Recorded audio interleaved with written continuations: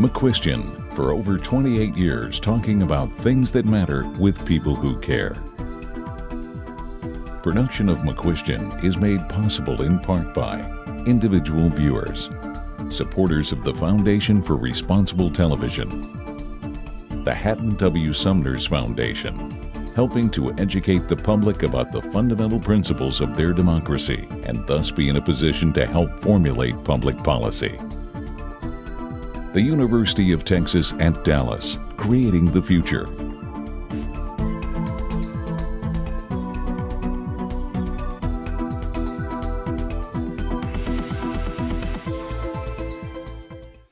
Well, hello, I'm Dennis McCuistion, and Jim and I have done so many programs on COVID-19 in the last year. But one of the questions in this particular program is, how have governments failed us, or have they failed us in COVID-19? There's been a lot of conversation, partisan conversation mostly, about the pros and cons, but we're going to talk about it with a couple of guests. Take it away, Jim. And Dennis, thank you. We couldn't be with two better people to talk about this important topic. We are with John Micklethwait and Adrian Wooldridge, the co-authors of The Wake-Up Call: Why the Pandemic Has Exposed the Weakness of the West and How to Fix It.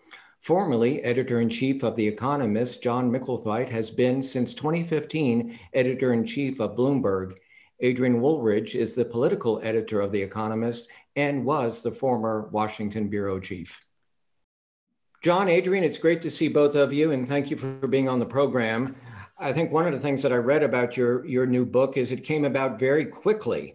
What motivated it? Was it the fact that we're in this pandemic, or were you already having this idea that was germinating for the last few years? Well, we've always been interested in the role of government in society. You know, to be very clear, we come from the kind of private sector, free market side of things. We're both at The Economist. But when we looked at COVID, it became rapidly obvious two things. And actually, we would argue they're even more obvious now than they were then. The first is that government matters. Good government matters. It's been the difference between living and dying. I just checked the numbers this morning. America is up around 1,300 deaths for every million people. Britain, sadly, is 1,500. You go to Asia, though, and you find countries which are 40, 50 deaths per million. And China claims a number of 3.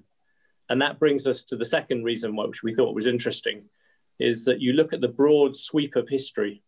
And since 1500, the West has been running everything. But since 1960, we would argue, Asia has got much better at government.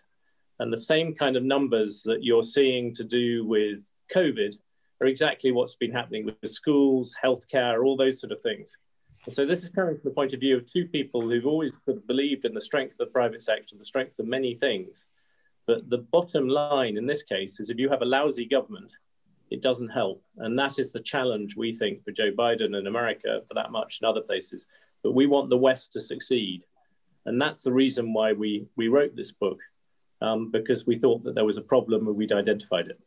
John, thank you for that. And Adrian, you and Jim Falk did a very recent interview together for the World Affairs Council. And one of the things that I found fascinating was you differentiated between some of the Asian countries and their response and all that. Give us just a short sense of what those countries are and how they've done better than we have in the West. Yeah, I think basically the East Asian countries have done significantly better than we are. China claims that its death rate is about 3 people per million, and that's probably almost certainly, in fact, an exaggeration. We can't trust their figures fully, but even if it's off by a factor of 10, even if it's 30 per million, that's an extraordinary difference between the United States and its biggest geostrategic rival.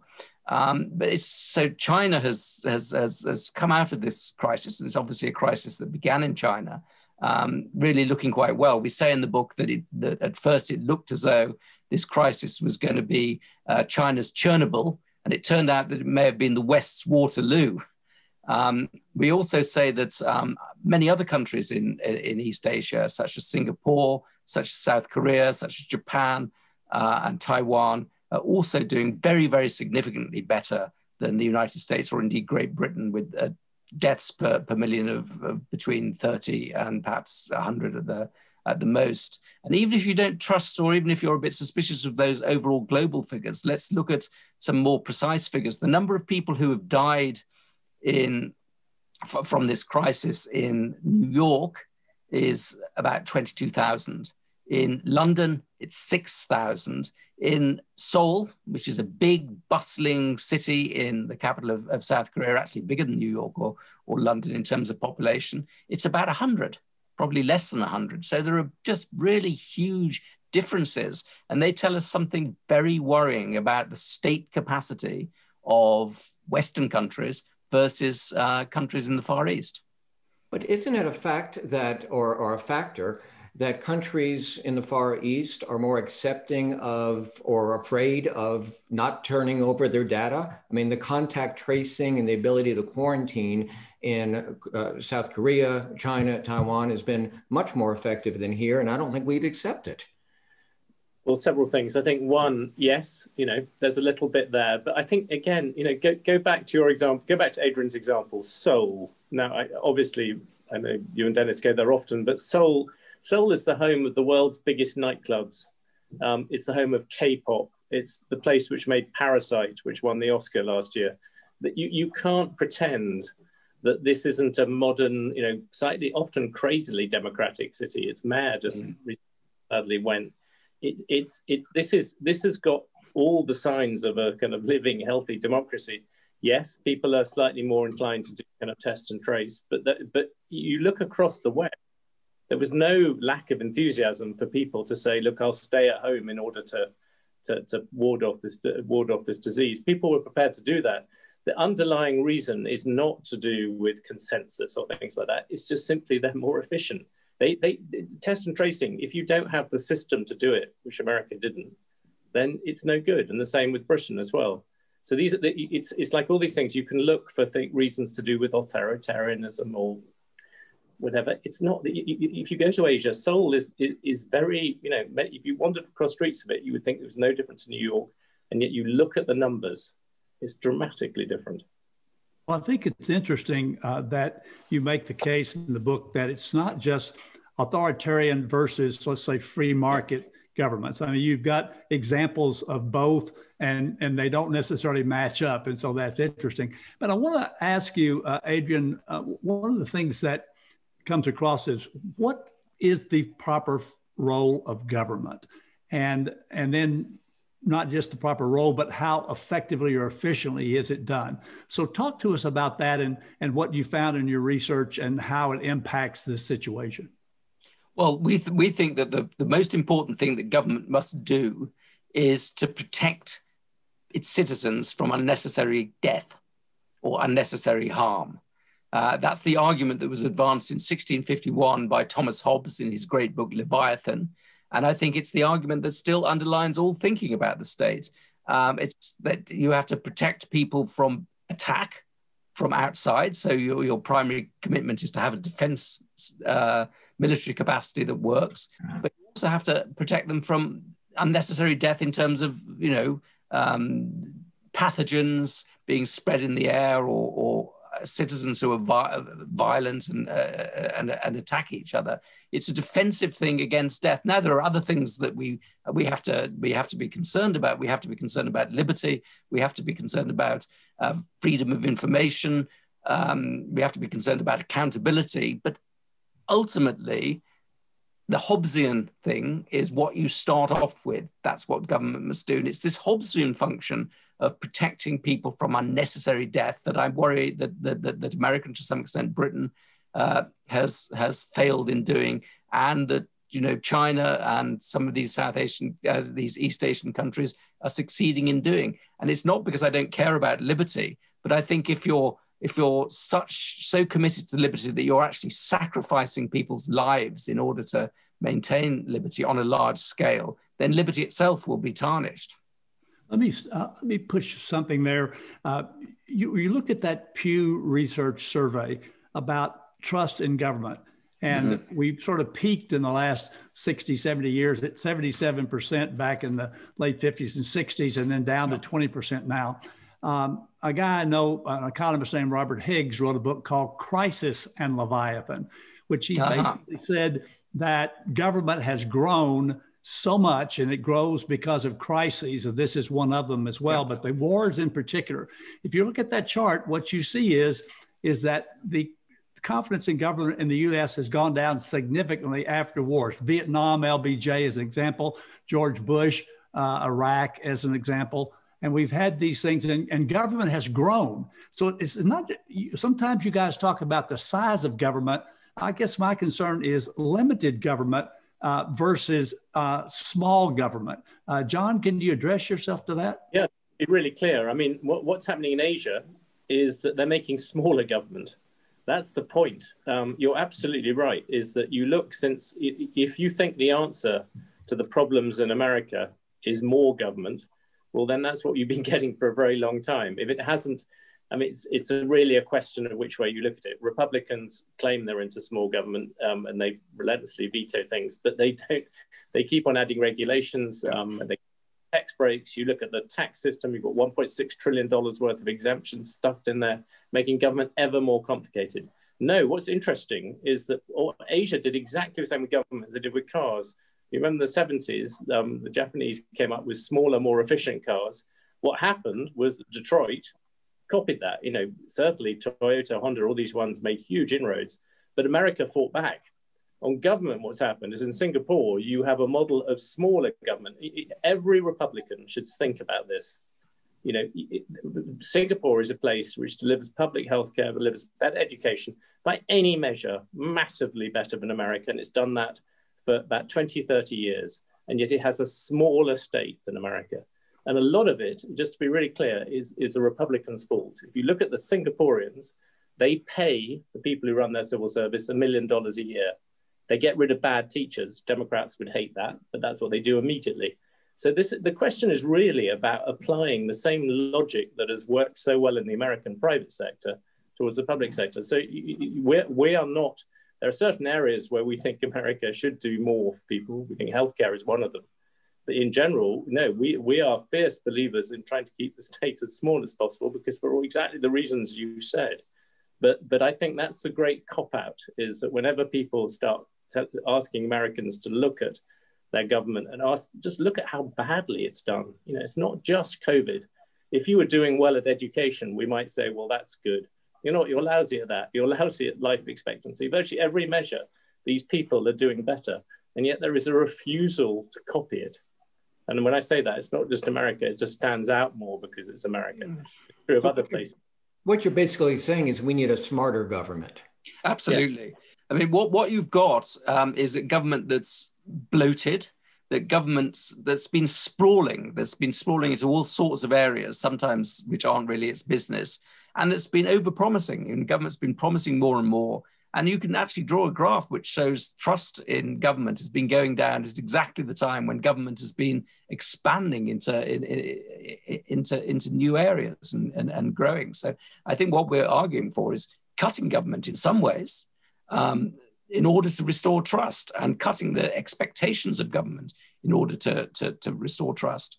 You know, we would say smarter government. That might mean smaller government. It might mean bigger government. I think overall it would mean slightly smaller government, but it would above all mean much more disciplined government. I think one of the things you've said before is that government really just subsidizes by writing checks. Yeah. Yeah. Yes, I mean, the heroes in our book, just to be really clear, are people like Gladstone, William Gladstone in Britain, and Abraham Lincoln in America. These were liberals, terrible word for some people in Texas, but these were liberals of the sort we are, which is Adam Smith, is John Stuart Mill. That's what liberalism really is. And their point was, if you're going to have government, direct it towards the poor. Don't have a tax code with $1.6 trillion worth of exemptions and exceptions, virtually all of which go to the rich. And I think that's part of the aim of this, is to redirect government to where it's really needed. So we make, for instance, may annoy some people, we make the socialist, quote unquote, socialist argument that America should have a sort of universal healthcare system, one modeled on Germany or Singapore or one of these places. One of the reasons why we do that is really straightforward, is we think it would be cheaper. At the moment, one of America's dirty secrets is you spend more money in public healthcare, excluding all the private healthcare, than supposedly socialist Sweden. And the reason is because you've got this endlessly complicated system that politicians have put forward where they've claimed exemptions, all the subsidies for private health insurance, all these different things. You are spending taxpayers' money on this. And you've seen with COVID that the problems of not having a system that caters for everybody. So on some issues, yes, we take stances that are, might appear to the left, but when it comes to having small government, we are far stronger on that than any Republican. Because they at the moment, you have these people in Washington who claim to be small government people and yet don't even begin to work out what that means. Their only answer is to have less government. If you want less government, you can go to Congo. It has very little government and it's not much fun. Or for that matter, you could go to New York during the COVID crisis. You had nurses. Well, I think most of us are perhaps liberals. That is classical liberals in the 18th century tradition, if we could cause that. But the thing that comes across is the situation that we're in now. Getting from point A to point B is an issue. So Adrian, I'd like you to address a couple of things. First, the idea of culture and how much, if anything, culture plays in these things. And then secondly, let's just say, you talk about healthcare as an example. We have a system that has evolved over a long period of time in which there is basically no transparency in pricing here, which is one of the issues that we think we have in healthcare here. So address those two things and how it relates to particularly being able to provide a response to a pandemic. Well, culture, one argument about culture is that America is so committed to individualism and freedom that it will never be able to deal with a pandemic because it won't accept the restrictions on individual freedom. And I just don't think that that's right. I think that Americans have a sense of responsibility. They have a culture that is very adaptable. You had, during the First and Second World Wars in particular the Second World War, you had people who are willing to make enormous sacrifices of individual freedom. You call people up to fight in a war a long way overseas. So I don't think there's anything inherent in American culture that stops them from being willing to do the right thing in a crisis. I think it's a bit of a cop-out, actually, nor do I think that in the Far East there's a culture of acceptance of authority from above. As John said, you know, in a country, in a place like South Korea, you've got a very, not quite individualistic, but a very freewheeling culture, you know, vibrant nightlife. I've seen demonstrations in Seoul of a vigor that I've never seen anywhere else in the world. You know, it's a very, very outspoken culture. I think it was a failure of government more than anything else, and a sort of a set of assumptions about government just being a bad thing. And I don't think that's something inherent in the American character. I think that's something that's come in since the 1980s from a misinterpretation of what Ronald Reagan was saying, or an extrapolation of what Ronald Reagan was saying. Ronald Reagan was saying, don't get government to do things that the private sector can do better.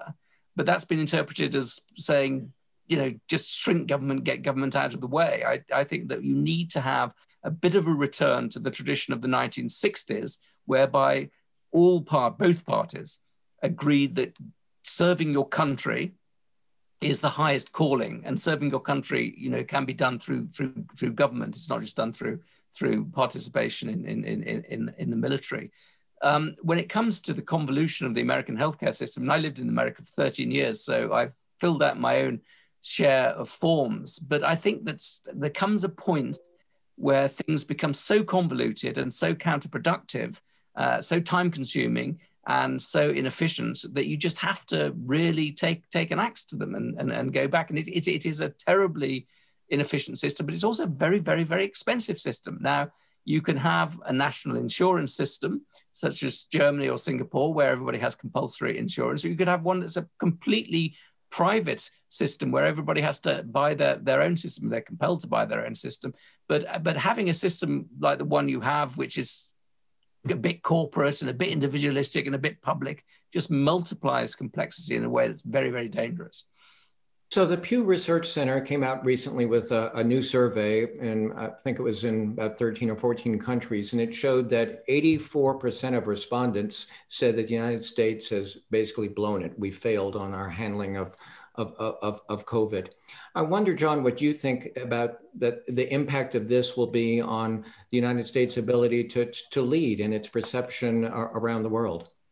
Well, it's here that we start to get more optimistic. It's worth pointing. We called our book "The Wake Up Call" because we still think firstly, we think that America is more than capable of waking up. It's done so before in different phases of history, and particularly it tends to do so whenever there's an adversary. In this particular case, you now have China as something that America wants to challenge. I think there's 2 points to this. Firstly, yes, it's unquestionable. America has done worse than other places. You look at, again, you were saying this earlier, you look at it's not an argument for autocracy. You look around the world, there's only one autocracy that's really done okay, which is China. Most of the other ones have done lousily. You wouldn't want to have got COVID in Iran or any of the Stans or Russia or North Korea. Most of the countries have done really well at democracies. New Zealand, Australia, we haven't mentioned. We haven't mentioned some of the European ones, which have done pretty well. So there's no kind of link in that direction. And secondly, if you look at the democracies around the world against the autocracies, by any measure, they're stronger. And actually, one of the things where Biden, there may be people on this call who were pro Donald Trump, but Donald Trump may have got one big thing right in terms of sort of spotting China as a competitor. But the one thing he unquestionably got wrong is you look back at the Cold War, America won that in part because it had allies and it had a message of freedom. If America's message is just America first, you put off allies and it gives people the impression that all you're interested in is self-interest rather than freedom. Biden, strengths and weaknesses, he has the possibility of uniting the democracies. If he does that, it's no competition. So there's absolutely no reason at all why, if you take America against China, I would argue America is still stronger. If you take China versus Europe, you might argue that China is stronger than Europe. The one thing which is unquestionable is that Europe plus America are much stronger than China. And if you start at the democracies of Asia, which are there to be taken, then it gets very much stronger that way. So for all those reasons, America has a lot of latent strength, but you cannot lecture the world when your government is as bad as it is at the moment. Thank you for that. Adrian, we just have a couple of minutes left. What are the solutions for, not just for America, but the whole West, the UK, the EU and all that? What are the solutions we should be looking at here? I think we should be focusing government on its core functions. What's happened is that we've got a whole accretion of things that aren't central to what government has done. Government has sprawled and expanded beyond its core functions. So focus on your core functions. In Europe, I think there's too much willingness to have a sprawling welfare state. In America, there's too much willingness to direct the benefits of government to the rich rather than to the poor. Focus on your core functions, but understand that there are certain core functions that can only be done by government. A second thing I think is to give government some honor. One of the terrible things that's happened in the United States is that people have denigrated government. They said it's only the sort of thing that losers will go into. The best and brightest won't go into the public service. I think that's a terrible idea. The best and brightest, as they did in the 1960s, should be willing to go into the public service. I'm particularly concerned about the way, we're in the middle of a technological revolution at the moment, an IT-driven technological revolution, but the government is not becoming part of it because it's just not able to recruit the best people in technology because private companies offer so much bigger rewards, and because frankly, young people won't work for a badly organized, cumbersome, over-bureaucratic government sector. So you need to both redesign the reward system and the work system to recruit younger people. So you need a lot more talent and a lot more leadership going into the public sector, because government can't do everything. Government should be asked to do everything, but there are certain core things which we've seen particularly highlighted during the pandemic that only government can do, and America's failed at those. Too often in the United States, if it's not developed here, it may not be a good idea. And it may surprise some people that China really does look at other countries to develop its best practices. That's very much. I mean, that's really a serious problem, isn't it? That China might become be more like Singapore. Yes. I think that is it. I think that is. I mean, there's a debate going in China, and there's a lot of bad things about China. We saw that, even now they're keeping the WHO people out of seeing what happens in the beginning of the virus. And so when we will not herald China on everything, but what is true is that they are learning, and there is a history in this. If you feel as if you were left behind because your government was no good, then you're more willing to look at things. And I think America's just waking up to the fact that it now has fallen actually further behind. I mean, that you cannot get clearer than the gap between 1,300 lives lost for every million people and countries which lost a 30th of that, a 40th of that, even if you, as Adrian said, even if you apply skepticism to the Chinese figures. So I think there is an incentive. It's not that difficult to look and learn. It's what American companies do every day of the week. In American companies, in private sector, if there was another company that was 10% better than you somewhere on the other side of the world, people would seek to copy it. Now you have another system that is 50 times better. You would imagine that somebody somewhere would bother to look above the parapet and see what's happening in the rest of the world. And that's exactly part of our book. Yeah, John, I think, John, you and Adrian, first of all, thank you for writing the book. Thank you again for joining Jim and me on this program, because your insights are extremely valuable and we're going to try to learn from them. So thank you for joining us. Thank you. Thank you. Well, as we've heard, this is a very important issue and we need to learn from others, and it's not too late to start.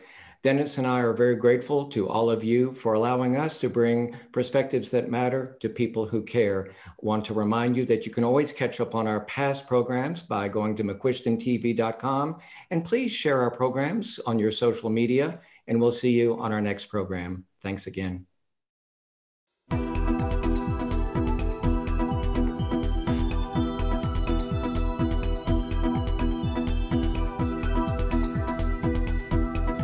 For more information, call 214-750-5157 or email nickyn@nickymcquistion.com. Visit our website at www.mcquistiontv.com. You can also follow us on Twitter at www.twitter.com/McQuistionTV or download McQuistion TV video podcast on iTunes.